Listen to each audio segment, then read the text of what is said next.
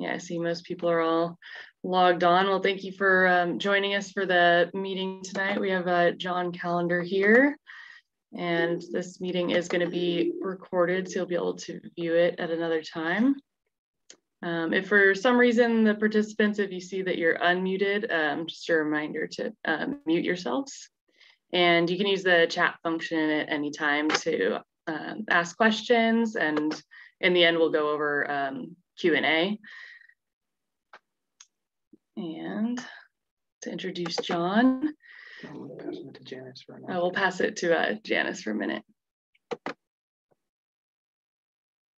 Hello, everybody. Welcome to our program on the Carpinteria snowy plovers. We're really excited. We've seen some previews of what you're going to see, and there's some pretty cute photos and film in here. So announcements. First off is the Santa Barbara Christmas bird count will be on January 1st, and the compilation will be held via Zoom. There will be no compilation dinner. And for details, you need to go to our website at santabarbaraAudubon.org/Santa Barbara Christmas bird count /reminders. And that'll give details on the day's doings. Second, our newsletter is in process. For those of you who received the paper version, your copy might be delayed because there's a paper shortage, and our printer is working on getting us paper as we speak. So just keep a lookout for it. It'll get to you. Third, we have had a request from Stephanie Little. She's the Regional Director for National Audubon Society's Pacific South region, and she's an active board member of Morro Coast Audubon. She's asked if we know of anybody who has a lot of hummingbird feeders in their yard, maybe somebody who lives near the Elwood Monarch Butterfly Grove. She's working with a crew filming monarchs, and they have asked if there was a place where they could see a lot of hummingbirds. So if you know of anybody, please contact me and I'll put you in touch with Stephanie. And finally, most importantly, many thanks to all of you who have responded to our annual appeal for year-end donations. The response has been really encouraging so far. We're so thankful to you for your support. We and the birds are stronger because of you. So thank you. And now I'll turn it back over to Aaron and Emily. Thank you, Janice. So we'll introduce the program speaker for, oh, am I muted? No, you're good. Okay, sorry. The program speaker for tonight is John Calendar. We have a exciting news most birders probably know, but in Carpinteria had the first successful breeding of snowy plovers in 60 years. And they're a federally listed threatened species and a major threat to disturbance. Their sandy beach breeding habitat is due to human use, and especially in Southern California during their nesting season. March through September is their breeding period, and it has led to many historic nesting sites being abandoned. And although snowy plovers previously bred at Carpinteria State Beach, the birds have not done so since 1960. And in this talk, John will share the story of successful nesting by snowy plovers in Carpinteria in 2021. And as Janice said, he'll share photos and videos of the birds. And at the end, we'll have a discussion with Q&A. And this is presented by John Calendar, and he's a computer programmer who lives in Carpinteria. He's been a bird watcher since childhood, and in recent years has focused mostly in Santa Barbara County birding. And he's the founder of Carpinteria Bird Watchers, current organizer of the Carpinteria Christmas Bird Count, and the program chair of the upcoming Carpinteria Living Shore Festival. And with that, I'll hand it over to John. All right, well, thanks very much, Emily. I'm going to go ahead and share my screen so we can see plovers because they're more fun to look at than me. Let's see if this works.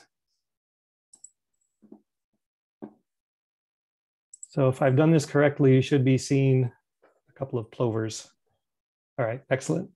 So as Emily explained, this past summer, snowy plovers nested successfully on Carpinteria State Beach, and they had not nested at that location successfully in 60 years. So it was very exciting. And I just wanted to take you through and kind of share a little bit of the story about them. And I'm going to tell the story particularly in reference to these two birds on the screen you see right now, because they're banded. We know a little bit about their history, and we can kind of follow the events of their lives. And I think it's really cool. So I'm going to start by talking about PAYB. And to tell the story of that snowy plover, we actually start at Coal Oil Point. And, you know, I'm not going to talk a lot about the program at Coal Oil Point. I know a lot of you here are actually participants in it. There's, you know, you volunteer out there or you bird there a lot. But this is the site where the first really significant successful reestablishment of snowy plover breeding on a California beach happened. And so it's a really impressive program. And, you know, there's, I think, an average of 30 plovers or so a year, 30 plovers being fledged from there a year, or maybe it's 30 nests. I'm vague on the details. Again, I'm not really going to talk about Coal Oil Point, but it's a big success, and it's always fun to go there and see those plovers there. But in talking about PAYB, I want to talk about this one event that happened. So back in July of 2019, there was a really high tide, and the reserve director, Chris Sandoval, in the residence there, you know, looked out in the night and saw water over the mouth of Devereaux Slough there, and she knew that there were plover nests there. So this was a big problem, that the waves were washing over the plover nests. So she rushed out there. She was able to collect 14 eggs that were kind of rolling around at the edge of the surf, kept them warm, and got them to the Santa Barbara Zoo's snowy plover rearing program in the morning. 13 of those plovers eventually did hatch and successfully fledge, and one of them was banded PAYB. So I first encountered that bird a few months later and didn't know her backstory at the time. I was just, I was out birding near the mouth of Carpinteria Creek along the beach there, and I had a new camera. I was, you know, learning about bird photography and excited to snap photos of anything that would hold still. And this bird was actually pretty, I guess the term I've heard some, like Nick Lethaby likes to say, that he was confiding. This was a confiding bird. It hung out and let me take pictures fairly close, which, you know, knowing what I know now about her history, maybe reflects the fact that she was reared in a program at the zoo, although I know they try to limit human contact there. Anyway, she let me take some close-up photos, and I was really excited about that. And it's just a really colorful bird with the you know, the color bands on the legs, and then this magenta dye on the head. And, you know, I'm anthropomorphizing, but I thought it was cool looking. I thought, oh, she's like, you know, a punk rock chick. Well, I didn't know she was a female at the time, but I thought it was a cool little colorful thing that she had going on. But this is PAYB. And so if you are a fan of snowy plovers, you refer to them by the banded ones by the color combination. So this allows you to, you know, recover, to report sightings of snowy plovers based on the color bands without having to recapture them. So you go left leg, top to bottom, and then right leg top to bottom. So it's pink over aqua. The light blue is A for aqua. And then YB for yellow over blue. So PAYB is this plover's name in banding terms. So she came back in let's see, in the spring of the next spring. So I saw her in the fall of 2019.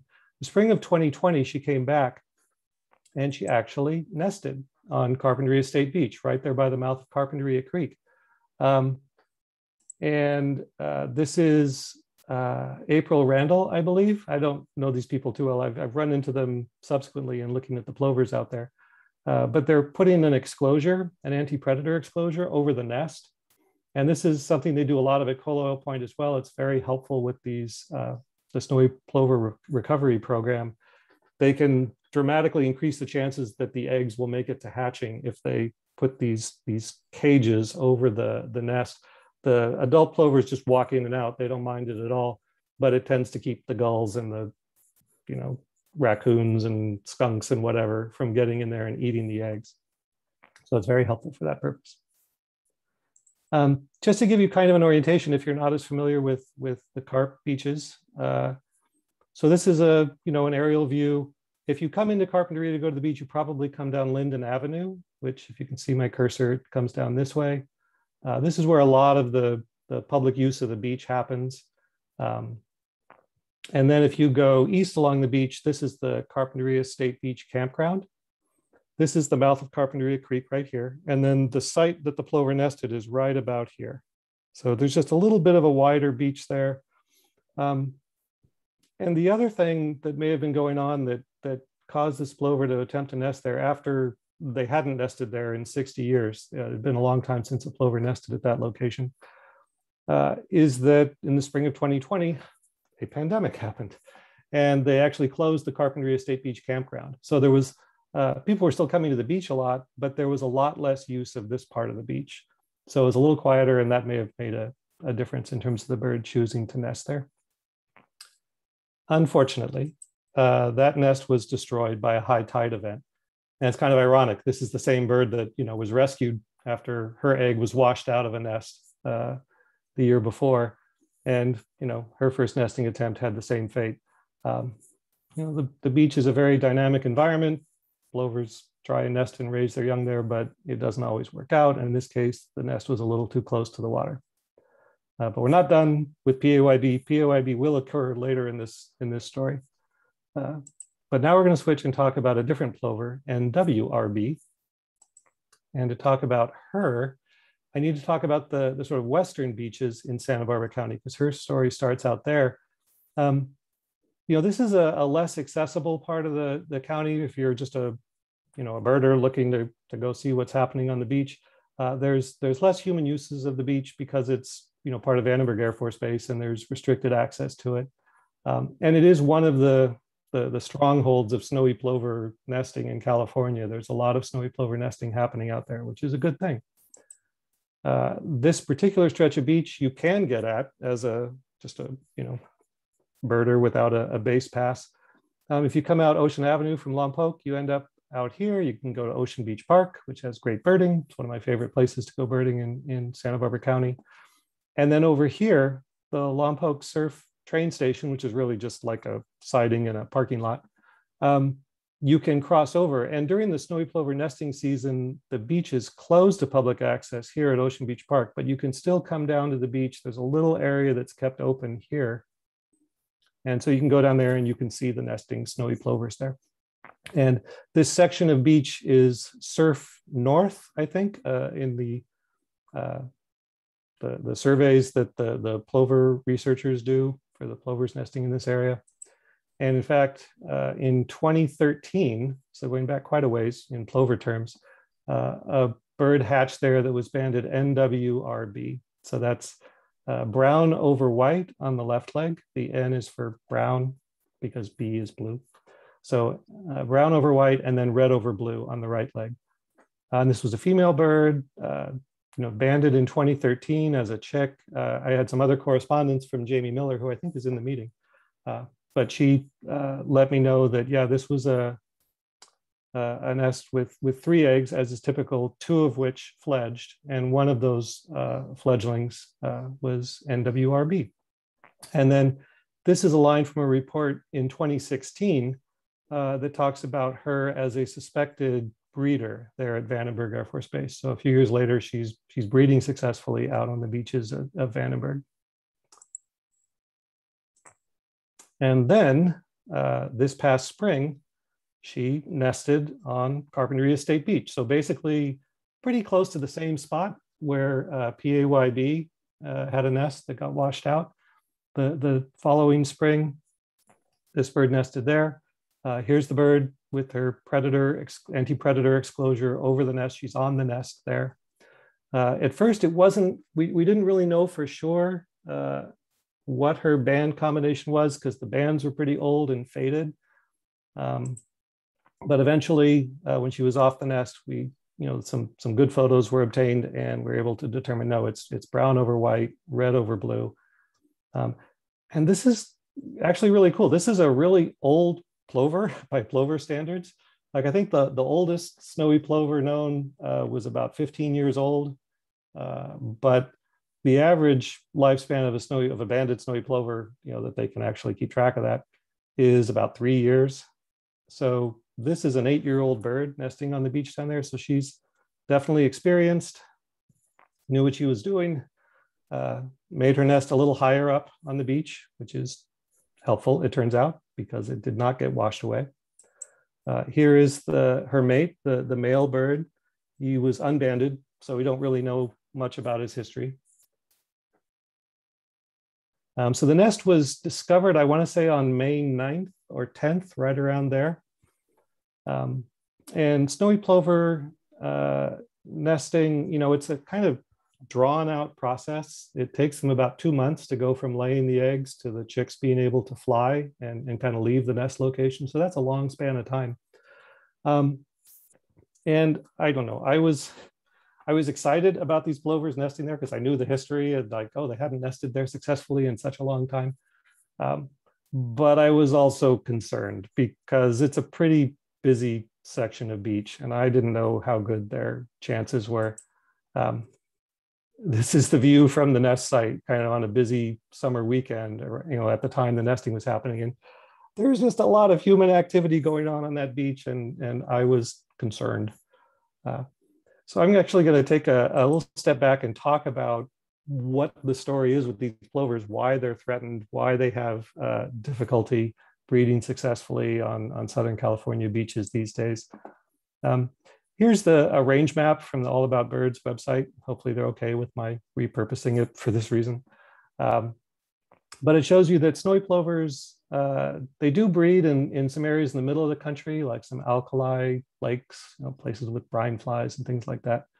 But then those birds that breed in the middle part of the country come to the coast for the winter. And then there's this purple area along the coast here, and that's year round. The plovers are there, they winter there, they breed there.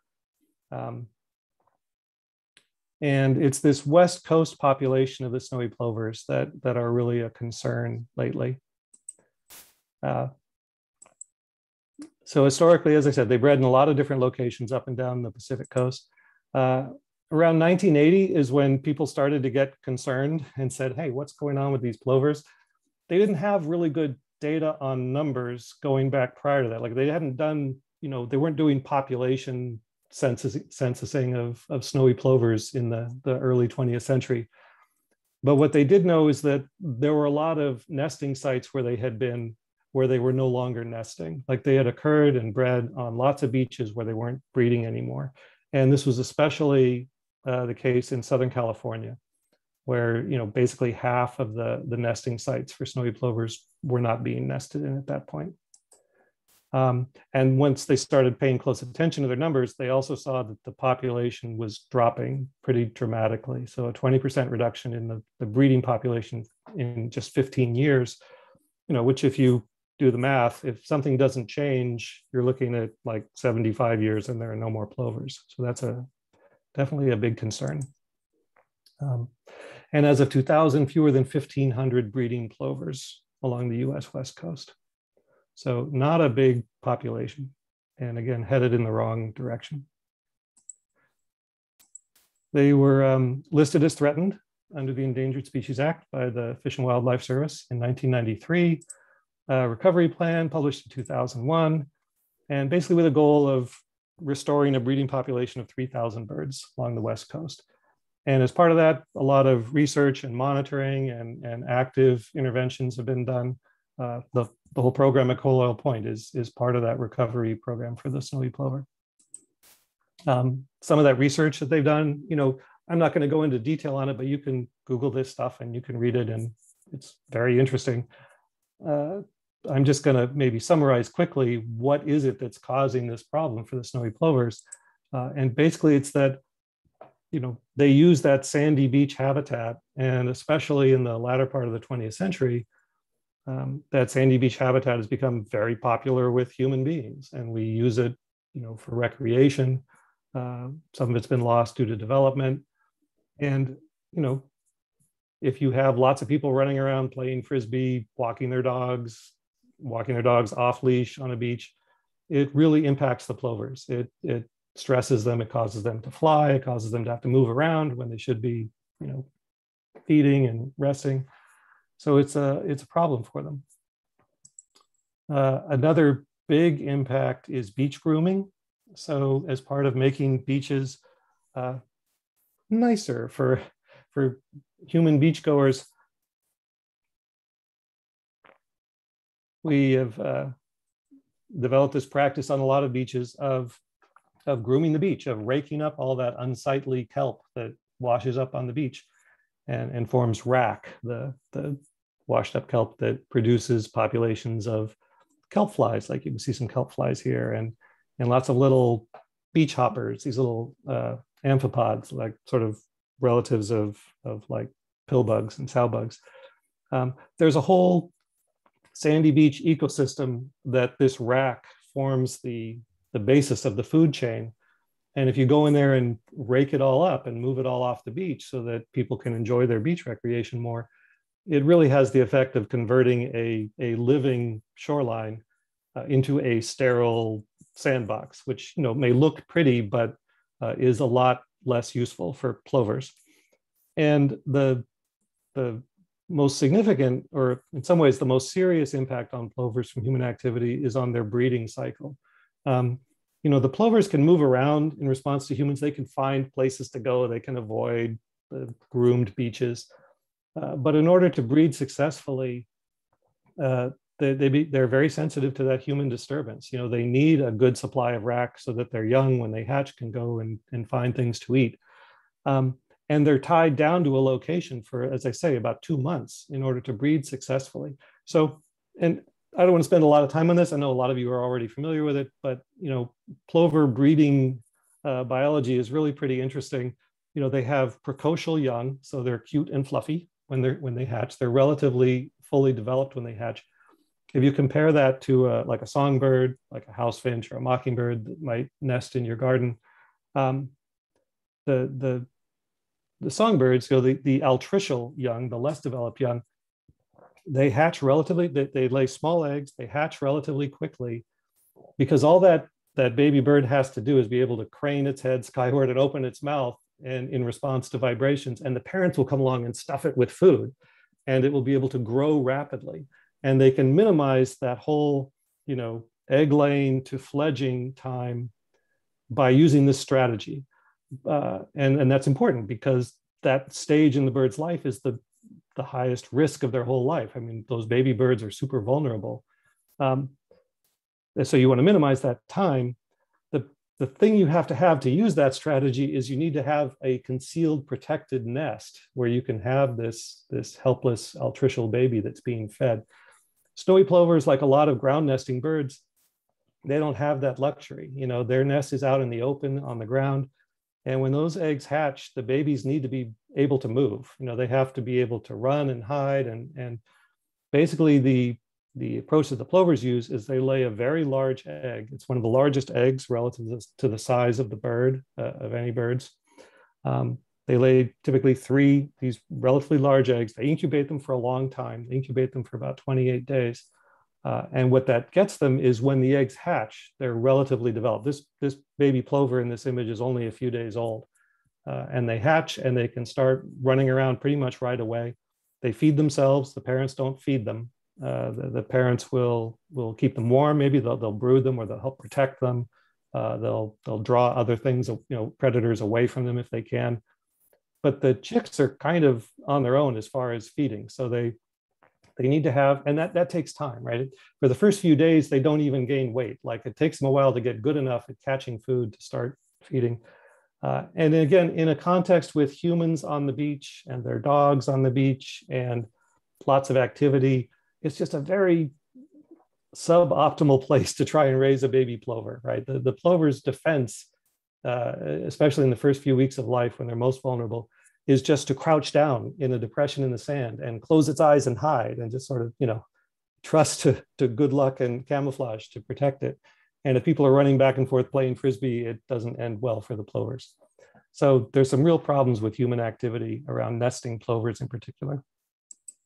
All right, so this is why I was a little stressed at the thought of this plover nesting on Carpinteria State Beach. So we'll take this forward and start going through time as we look at what happened with that nest. Memorial Day weekend was the first big fear that I and a lot of people had. Well, I don't know how much other people were afraid. The plover professionals seem to be, fairly sanguine about all this. They were like, yeah, we do these things. We'll do our best to help them out. I talked to just Colo Point Reserve in one of our Carpinteria Birdwatchers meetings around this time. I was like, what do you think their chances are? Because I was really concerned. She's like, oh, I think they got a pretty good chance. And I was like, really? Okay, well. So we did our best. The local plover concerned people, the State Beach, the State Beach employees, the lifeguards, volunteers. In fact, a lot of the people from Santa Barbara Audubon, which was really great to see. We all kind of came out and did what we could to give the plovers a better chance.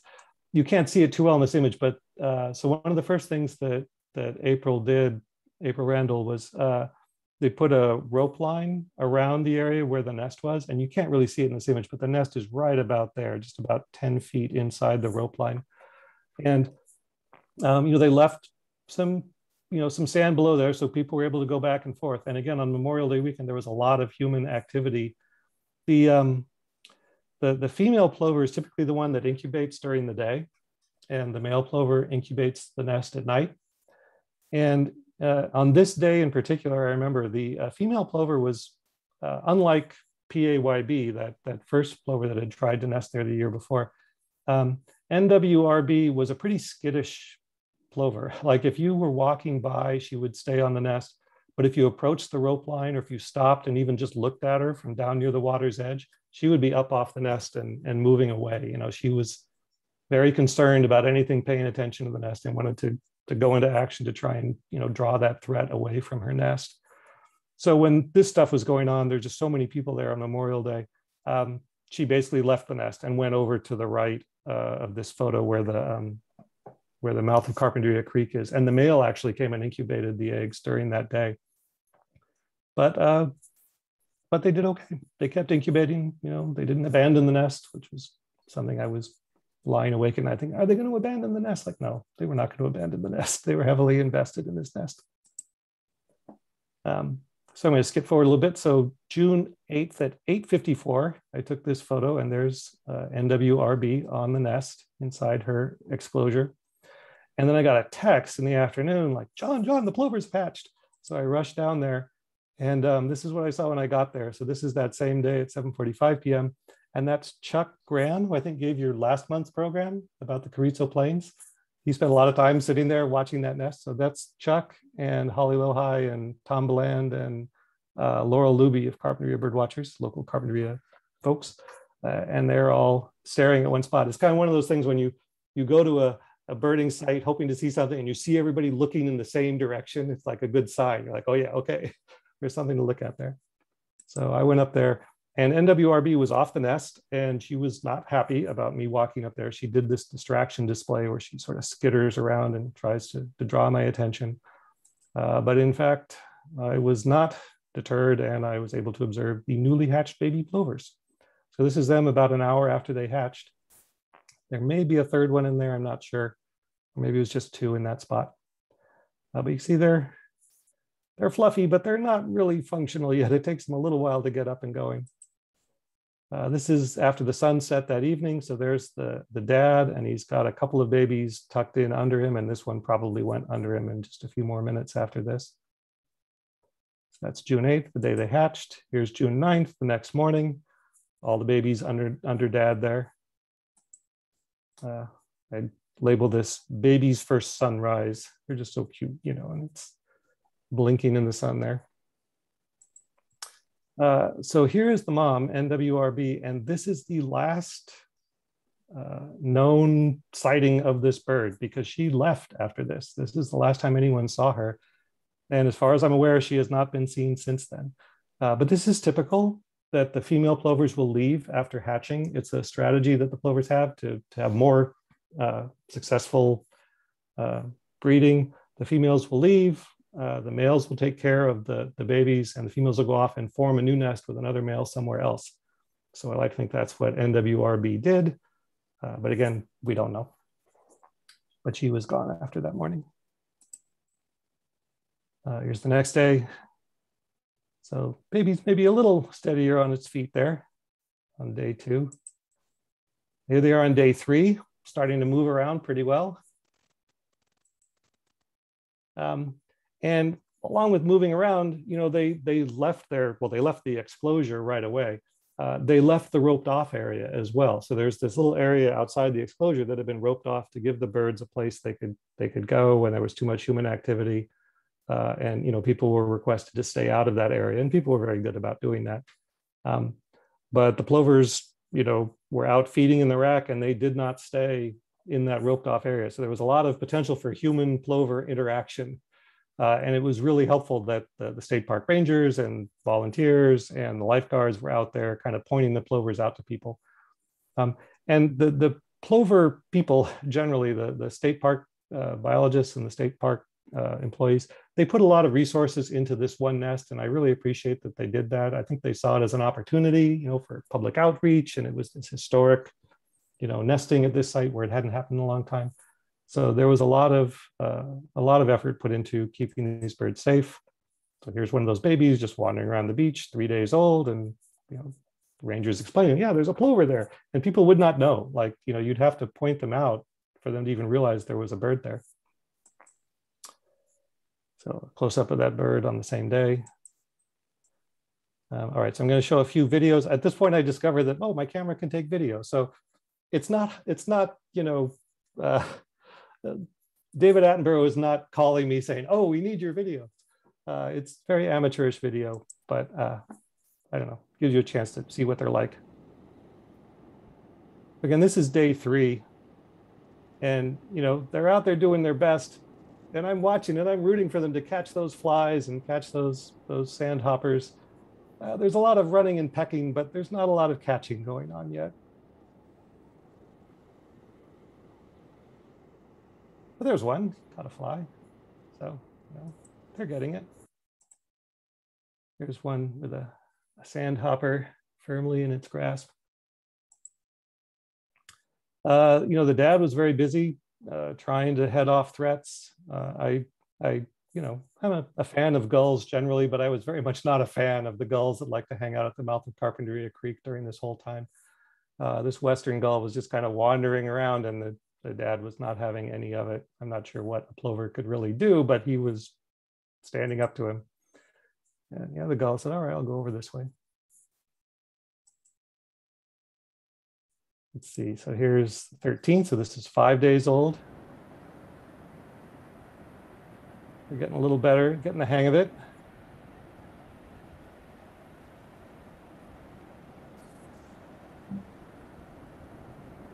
I could watch plovers run around feeding all day, but I will keep going. 1 week old. And then the next day, so Libby Patton was down at the beach this day, and I wasn't there, but she shared this photo. It's like, John, there's a banded plover down here. I was like, oh, wow, you know, did NWRB come back?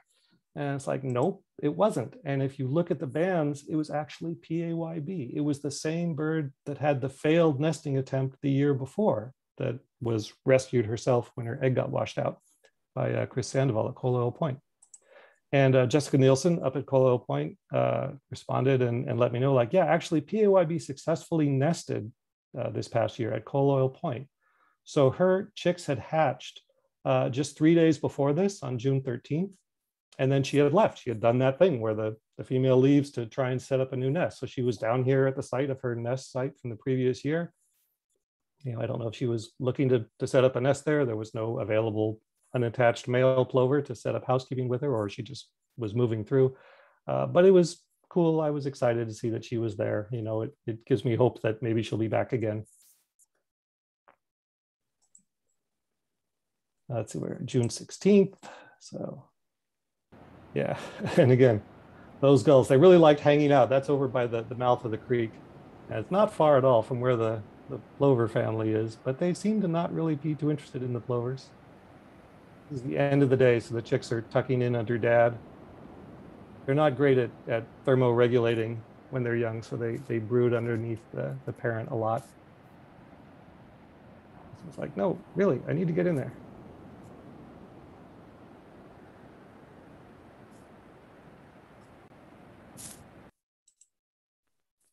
So I'm skipping ahead a little bit because we want to get to the good part. This is all good, but this is June 29th. So this is 21 days. So this is like 3 weeks old. So again, it only takes them about 4 weeks to start flying. So at this point, the baby plovers are practically as big as the dad. This is the dad kind of, again, trying to be annoying to this Heermann's gull. I don't know if the Heermann's gull was even paying attention, but the dad was very active and agitated.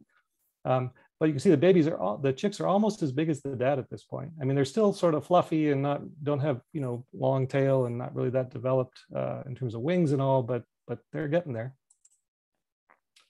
So here, there's a lot of wing stretching going on the part of the chicks. They're like, on some level, I think they're aware of the fact that flying is their goal. They really want to get to where they can be more mobile and be safer. So July 8th. So this is pretty far along. So this is a chick, and you can see they're starting to look kind of like an adult plover at this point, and they're stretching their wings. They're, Oh, so I really wanted to get footage of one of the babies flying, and this is the closest I got right there. That little thing where it just kind of flaps its wings for 1 second.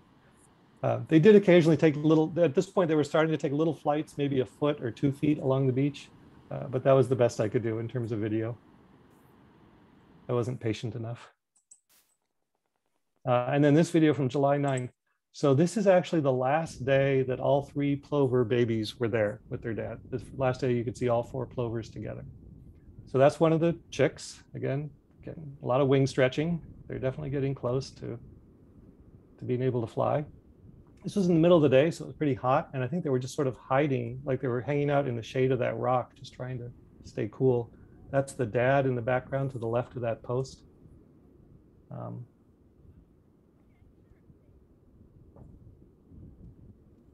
That is again on July 9th.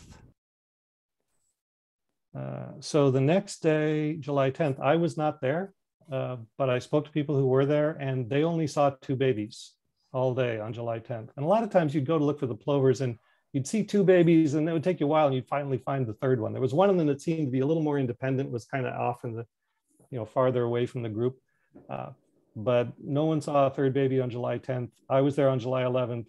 I didn't see a 3rd baby, and I was there for a while looking pretty hard. So we don't really know. I mean, this is kind of how it happens when these plovers, get up to fledging. It's like, if they're not banded, which none of these birds were banded, they leave, you don't know, you lose track of them. It's possible that 3rd baby fell prey to a predator or something, but I choose to believe that no, it just left. It just flew off down the beach and started its life somewhere else. 2 days later, I went back to just see if the plovers were there, and the plovers were very much gone. And in fact, this was their favorite spot to hang out. And these campers had set up like 5 awnings all in a row, and there were like 40 people hanging out, this big group. I was like, well, okay, I guess we're not trying to keep away from the plovers anymore, because the plovers have left. So epilogue. Oh yeah, so a couple of weeks ago, I was down birding at the mouth of Carpinteria Creek and saw some plovers, and I was like excited. I always get very excited these days when I see snowy plovers down there. I mean, it's obviously not the breeding season, but it's neat to see them hanging out there. And I always check them for bands, because you can report the banded plovers. There's you can Google for information about this, but you can submit your band sightings, and the plover researchers are very grateful, and they'll tell you the history of the bird when you submit that. None of these were banded. And then I was about to leave, and I noticed another plover kind of closer being kind of, okay with my presence. And in fact, it was PAYB. So PAYB was back on the beach just a couple weeks ago. So she's there. maybe she'll try and breed there again next year. Can only wait and see. So just kind of summing up, I think, for me, what I kind of learned from this whole experience was that the plovers they can coexist with people. Like, it's not impossible. It requires a little bit of help on the part of people. Again, dogs on the beach, probably not going to work. It's really helpful to have a little bit of a roped off area so they can have a place where they can get away from the people when they need to. But you give them that and the plovers will do the rest, and leave the rack on the beach. Don't go dragging the kelp off. So it was exciting. And it makes me hopeful that, this downward trend of the plovers can be reversed with a little bit of help from people. So that is it for my talk. I wanted to give a quick mention. If you want to see more videos and more photos of these plovers, because I took a lot more, you can find it on the birdwatchers.org website. I'll just do a quick plug. The Carpinteria Christmas count is coming up. It's on December 18th. That's the first Saturday of the count window. So if you want to get a nice warm up before your January 1st count in Santa Barbara, we're looking for people. If you sign up quick, you can go bird at the mouth of Carpinteria Creek on count day. You can see if PAYB is there on count day. And that's it, except for questions. So again, thank you, everybody. And I guess I will stop my screen share so we can see each other. Thank you so much, John. That was great. Got a couple comments that everyone enjoys the good videos and footage. And yeah, keep an eye out for the banded plovers. I think we'll try to post the link that you shared at the end of your presentation. One question, I had the same thought in mind when you were first showing the photo of PAYB in the beginning when it had the magenta dye on its head. Was that because it was hatched in captivity, or?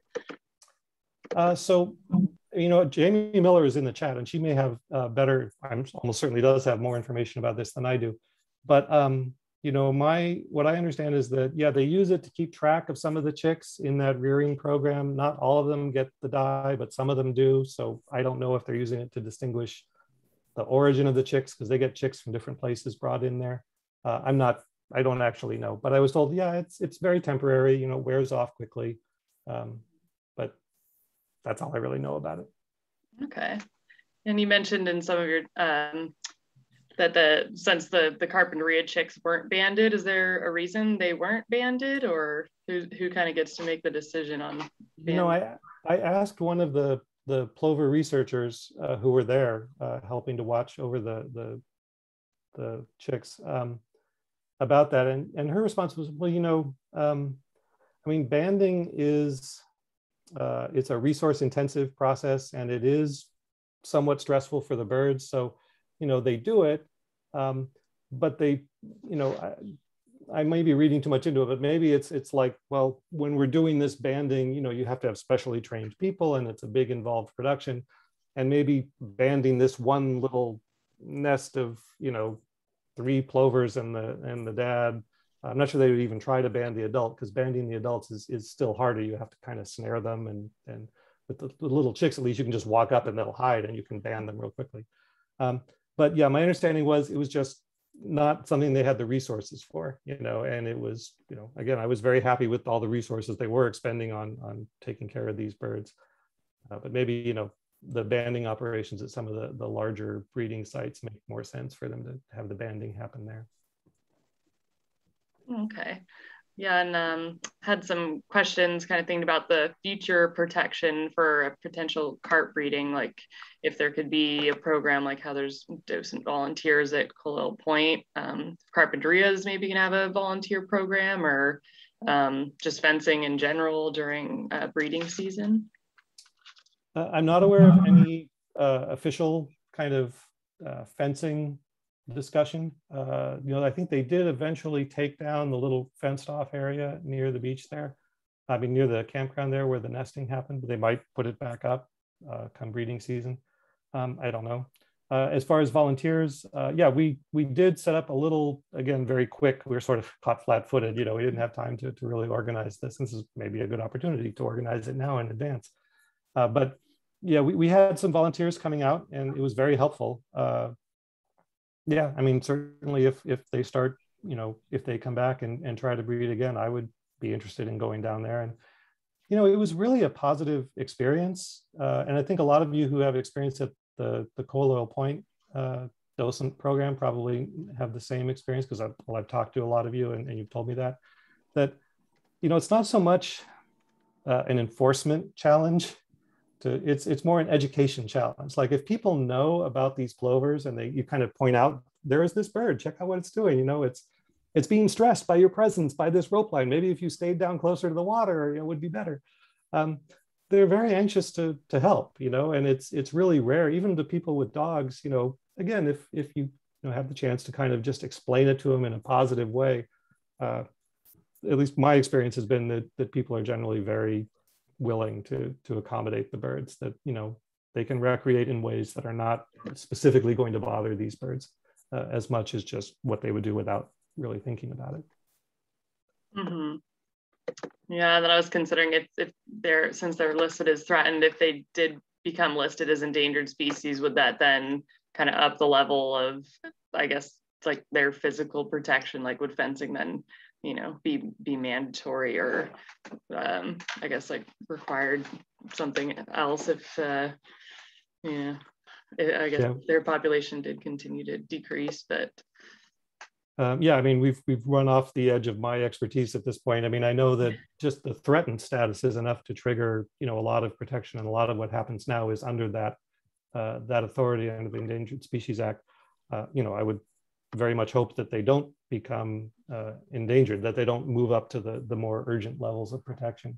But we'll see. I mean, that's kind of the point of, you know, identifying them and taking steps earlier, is that you doesn't have to be as heroic an effort when they get down to there's just, you know, a handful, like happened with the condors. Mm-hmm. Yeah, I guess one question I was thinking, you know, the little bird's a couple days old, already running around trying to catch flies, but do the parents bring them food at all? Like, would they eat like dead insects if the parent brought it to them? Not that I saw, and my understanding is that no, they pretty much don't. Like, I'm not sure if the parent, I mean, the chicks, you know, they go back to the parent for protection, they go back to the parent for warmth. So it wouldn't shock me if the parents are basically hanging out in more food-rich areas, and that's kind of a way that they can sort of move the chicks, you know, into better feeding territory than they might, you know, end up in on their own.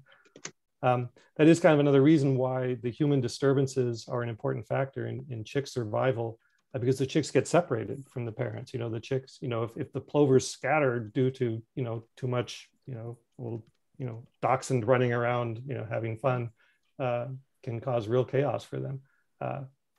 You know, they need a little bit of calm. They need a little bit of, you know, peace and quiet, so they can pursue their kelp flies. Mm-hmm. Yeah, Jamie provided some nice information in the chat, actually. And if I remember correctly, I've actually corresponded with Jamie at points too. And I know she's very knowledgeable about the Vandenberg birds. And I've been in this boat because I like getting out to sands at points and getting photos of banded birds. And it's pretty fun. Like, you get to find out about them. So yeah, you can send them to the USGS bird banding lab, but then another website you can send them to. And I think this ultimately goes to this same website through USGS.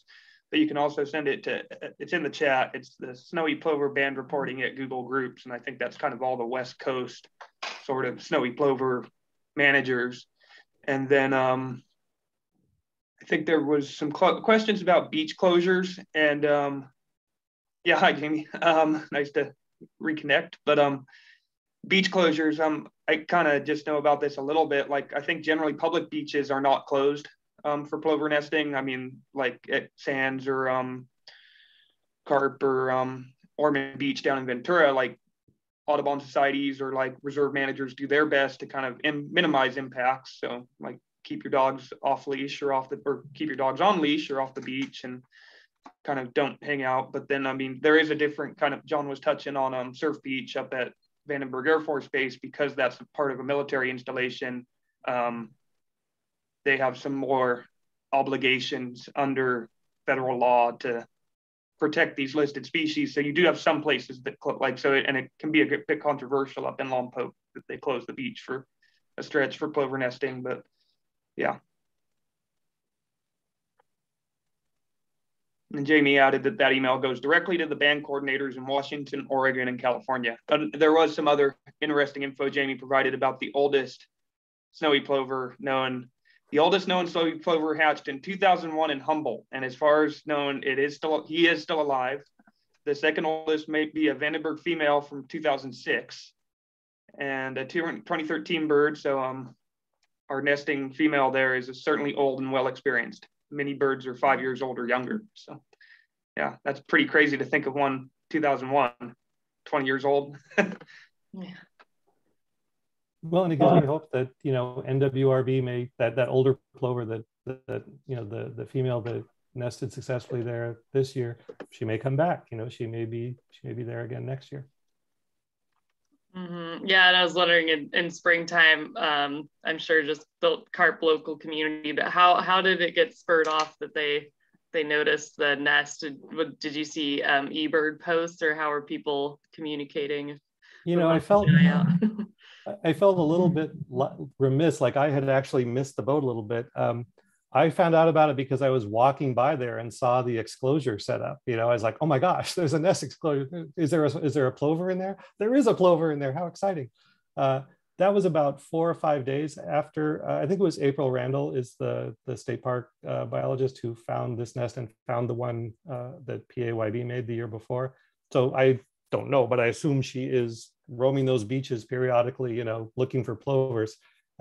And she must be really good at it, because it is really hard to pick them out. If that, you know, if that cage is not sitting over the nest, it's a very easy thing to lose track of. But yeah, she found it on, again, I think it was May 9th. And so, you know, I think I first came across it about 4 or 5 days later, and then I kind of blew their cover and put it on eBird and started, like, you know, soliciting volunteers to come hang out and maybe keep tabs on things.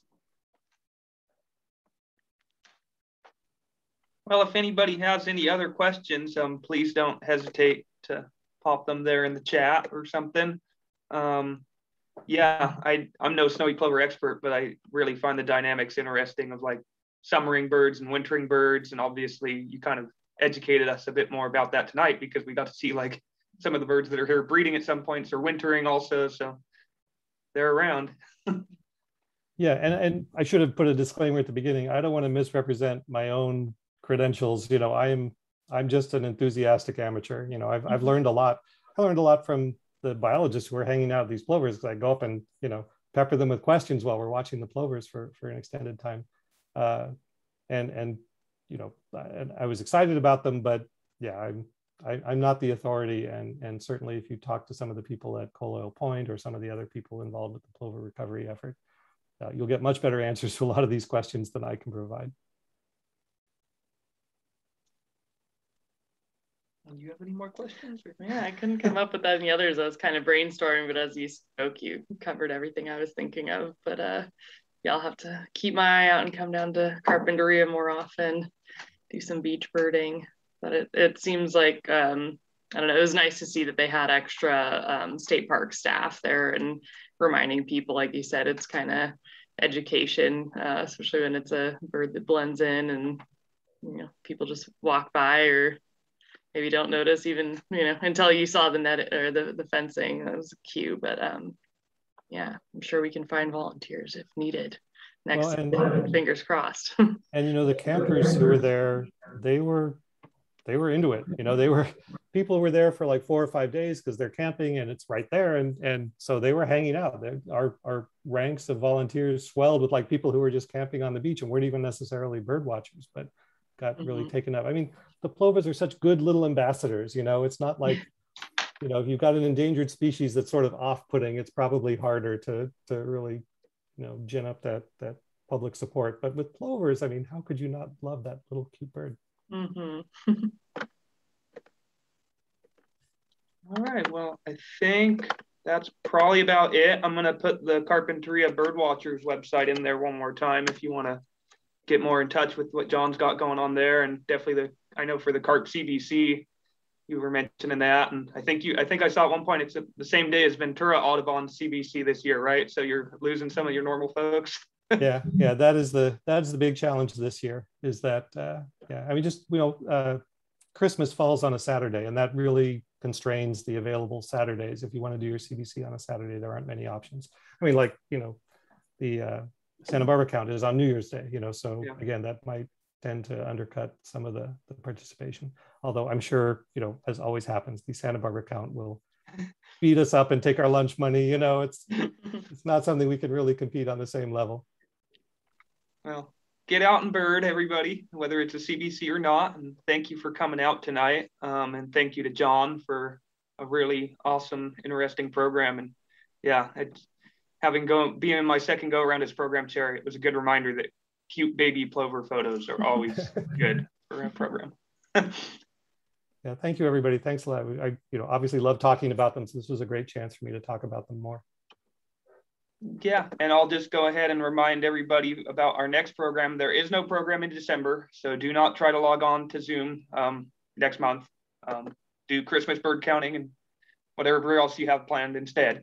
And we'll be back in January, on January 26th on Zoom with Geronimo Castaneda. He's with Audubon, California, and he'll be talking about some of their Central Valley conservation initiatives, particularly some of their rangeland projects, working with dairy farmers to try to maintain tricolored blackbird habitat. So another special status species. So yeah, thanks for coming out, everybody. And it was a really, really good evening. Thank you. Thanks so much. Bye.